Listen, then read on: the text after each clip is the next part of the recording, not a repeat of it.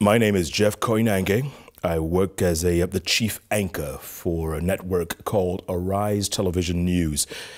I'm a commuting anchor, so I'm based in London, New York, Johannesburg, always on the move. The name of my project, the working title is Front Row Seat, and it's memoirs of my journey of discovery as a reporter in Africa for the last 20 years. Working in Africa the last 20 years has been, for lack of a better word, an incredible experience.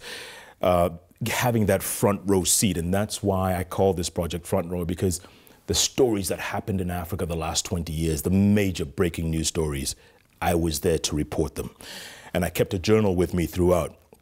And I would write dates and events and places I'd been.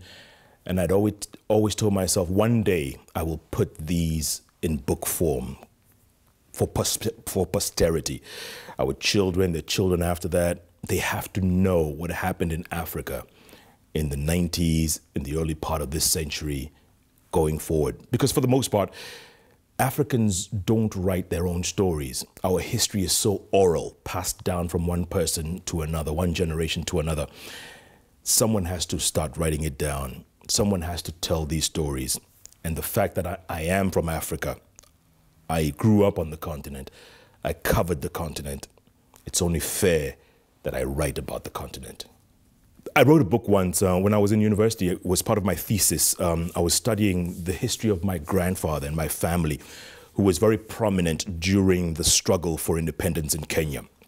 So with that project, getting to know my family, number one, getting to do the research in a university in America about something that happened in Africa was extremely difficult. And I would commute. I would actually get on a plane, commute to Africa, come back to New York, do the story.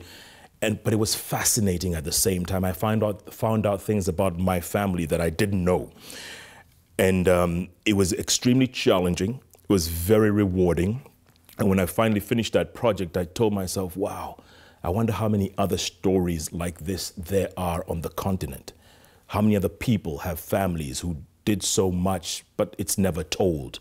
We are never told.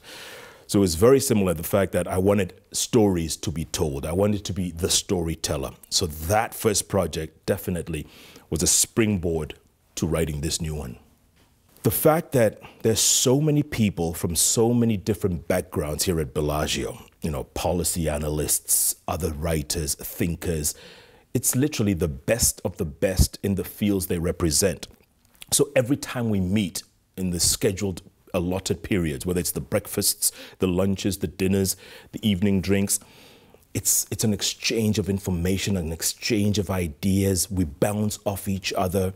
And the fact that the backgrounds are so different from yours is even better, because they can contribute without being a conflict of interest. And that is so rewarding, because you go back to your room and you say, I can do this differently, or I can do that differently, or that person had a really good point about this, that, the other. I love being around people like that. I feel privileged, because a lot of them are PhDs, you know, they've studied for decades. Many of them are experts in their fields. And it's great just to bounce off ideas, just to be in their presence, share the same oxygen with them. That's fantastic for me.